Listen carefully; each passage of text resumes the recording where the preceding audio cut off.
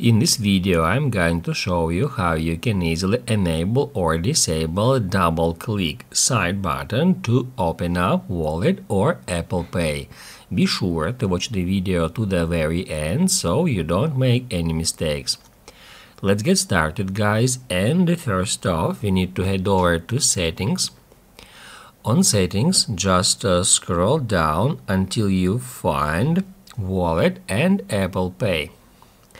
Once you get in here, that's where you can easily find the option double-click side button. If you have this option enabled, you can double-click at the side button located at the right edge of your iPhone to bring up Apple Pay to make it easier to quickly pay with your cards.